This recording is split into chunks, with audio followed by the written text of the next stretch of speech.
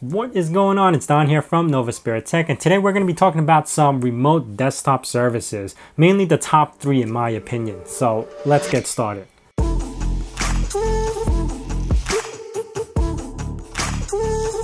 Now I am working on the same video just for the internet versions like TeamViewer or UltraViewer. I will have a link up here in the corner if that video is available right now. So the first software I want to talk about, or the protocol you would say, is remote desktop. That's widely used in the industry. Everybody uses it. It's a great remote desktop service, and it's natively available to all Windows machines. So you don't have to go and hunt it down and try to install it and stuff for Windows. If you got Windows 10 Pro and up, you could just activate it by right-clicking on the start menu, going into system, and then scrolling down to remote desktop, and then you could enable the service.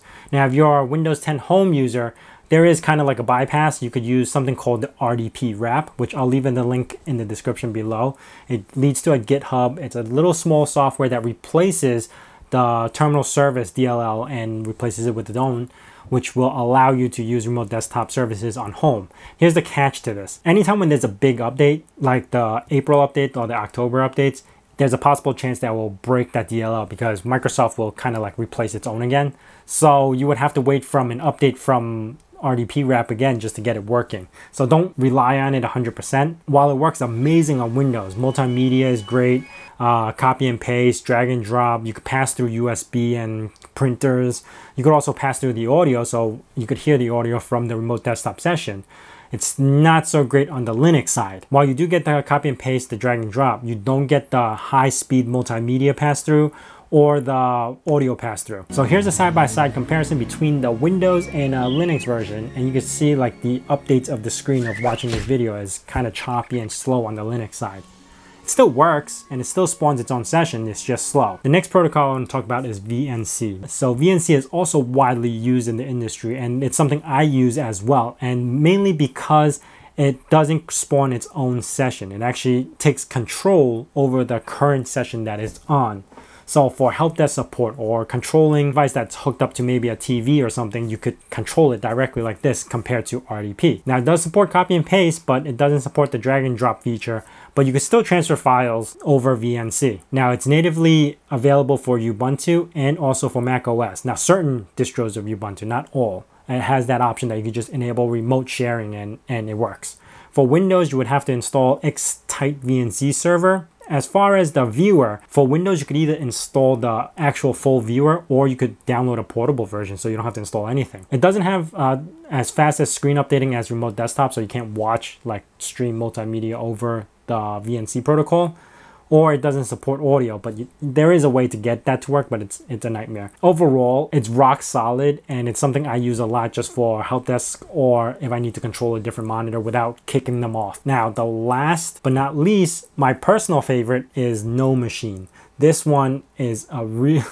It basically takes best of both worlds and put it in together. The only downside is that it requires a lot of installation. You might need administrative access to install certain drivers to get something going, but ultimately, it's, I think, the fastest out of the 3. It supports both copy and paste, file transfer, but not through drag and drop. It also has the pass-through features like USB pass-through, printer pass-through, and stuff like that. And it's fast. It also supports audio too.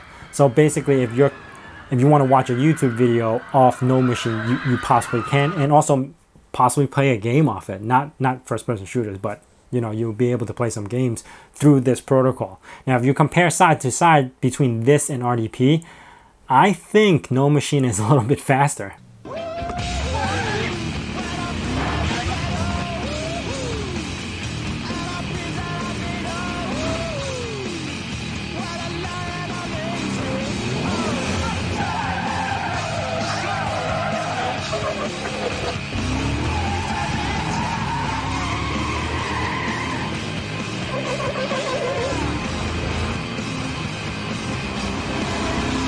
And this is mainly what I use for my Linux installs on my VM server. So out of the 3 protocols, my personal favorite, like I said, is the NoMachine, and then I use RDP a lot. Like it works really well. And then VNC definitely for like a fallback if I need to help somebody with something on their computer. So guys, I hope you enjoyed this video. Please hit that like button if you did. And if you guys do use your own remote desktop software that I didn't mention in this video, comment down below. I kind of want to check it out. Also, let me know what you guys think of this type of video where I'm just explaining software and kind of comparing the 3 or 2 between each other. I would love to make more videos like this because I do use a lot of software and different types of software within the same services. Let me know in the comments below. Also, if you guys are new to this channel, consider subscribing and also hitting that bell notification icon so you know when the next video is going to be out. And as I say in my nerd cave, hack till it hurts.